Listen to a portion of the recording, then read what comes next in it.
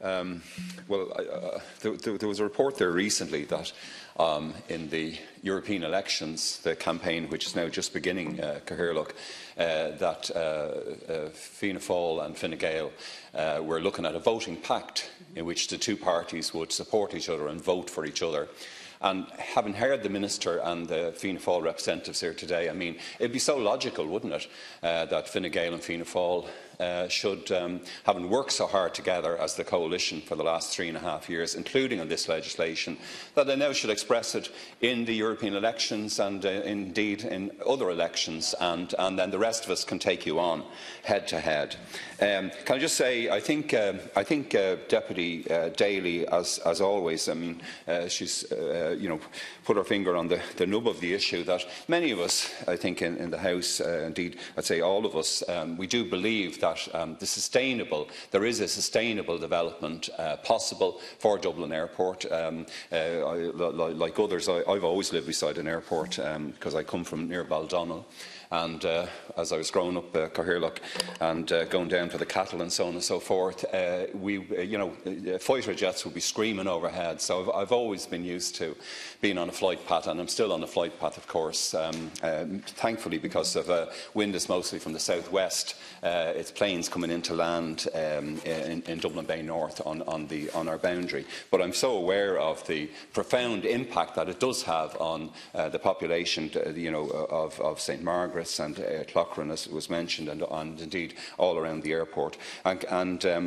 Yes, sustainable development is certainly is what we should aim for. In fact, I think all the community bodies and projects, small business centres and so on that I've worked with throughout my career and before politics, Minister, we've all benefited obviously from interacting with the airport in terms of employment and so on. But we also feel that the noise issue and nighttime flying and so on, those are matters that need to be addressed, and we have the opportunity, I think we had the opportunity in this bill to actually address this in a very definitive way.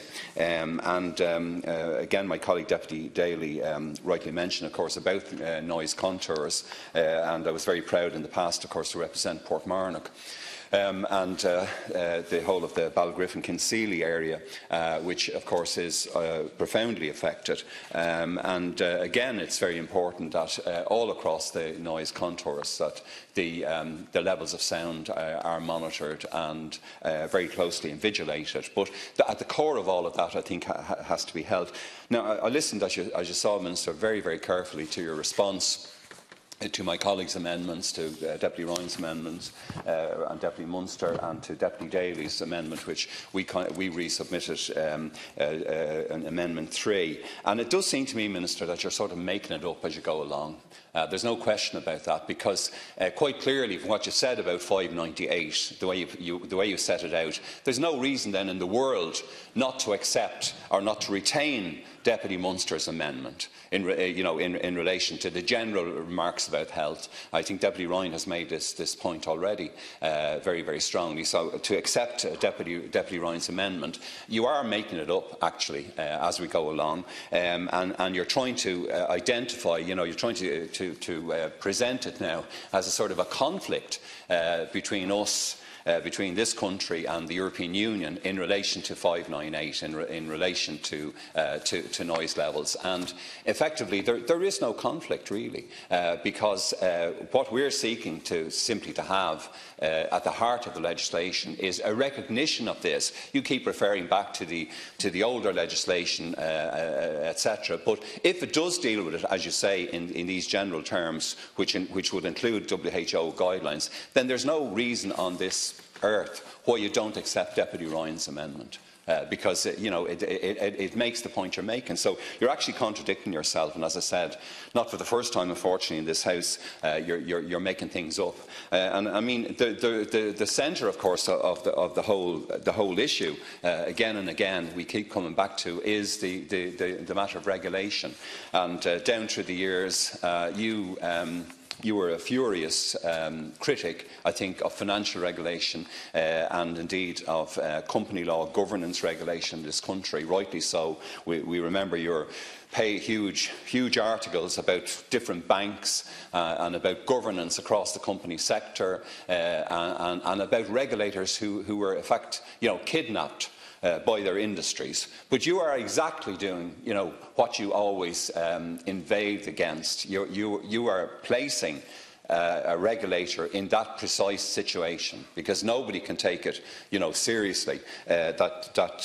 We're talking here about an independent regulator, and it's very poignant. Like when you look at, as many of us have received, so much correspondence from affected residents and from people who live near the flight path, and how very poignantly they ask again and again, and they say again and again, Fingal County Council, it cannot be the competent authority because they derive such a substantial part of their revenue from the DAA. They cannot be considered independent. That's an objective fact, no matter what Deputy O'Brien would say. From the day Fingal County Council was created out of the old Dublin County Council 25 years ago this year, Minister, the airport was the fundamental economic driver of that county council, and that is the fundamental point. I mean, these correspondents, they say quite clearly still they feel that the DAA themselves have stated their own opposition to WHO guidelines, and that's the real reason, by the way,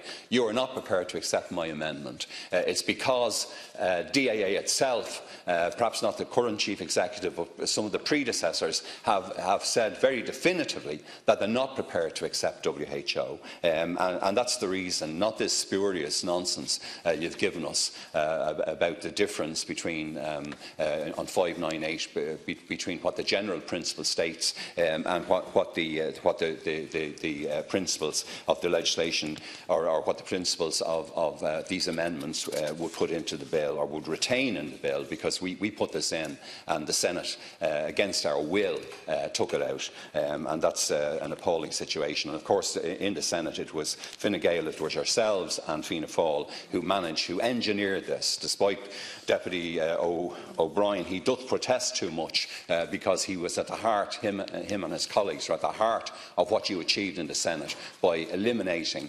the references to health and to WHO guidelines. So I think, as I said, you've made a totally spurious argument. Can I just say, by the way, about St Margaret's? I think the point about St Margaret's surely is, Minister, that you were invited to go out there. To be there with them, different times, and to actually see how bad things can be and how you can't open the window. For example, hopefully this coming few days we're going to have some very warm weather, but in St Margaret's and the environs, you can't open your windows because you head straight way up past the 60 decibels level. That was the point, I think, that people were making. As I said, you discussed you mentioned WHO at length and went through the 2002 regulations and so on, the changes at EU level. But again, I think it is your argument is it's totally contradictory from the general point you make. You would either accept my amendment and have WHO there, or you would accept, from what you're saying yourself, Deputy Ryan's amendment. And it has to be said, of course, that Deputy O'Brien and Deputy Troy were talking about, I'm not a member of the Transport Committee, but just talking about the times before this bill and the times that have, if you like, the time that's passed before this bill was brought into this House. But I mean, there has been great interest, I think, and I know Deputy Ryan, Deputy Munster, Deputy Daly, who has done colossal work on this area, all down through her time in this House. And as recently, I think, as was it early last summer, Deputy Daly and myself, we submitted a motion to this this House, which I think is still on the clár, Minister, if you look at the full clár on a Tuesday, where we were asking that with 34.4 million passengers in the airports in Irish airports 2017, the increased use of air travel over many years, the probable impact of increased traffic possibly due to Brexit and to some of the hopefully changes that might happen here with future direct investment, and the new relationship to some extent that we'll have with the European Union if Britain does finally leave, and that the airport was planning for up to 50 million people. We were asking you then to note the EU Directive planning conditions and environmental impact studies which developed over the past 20-25 years. Sorry? It's there. It's there. Yeah. I've used every P&B. It's different, Deputy Troy, when you're actually independent.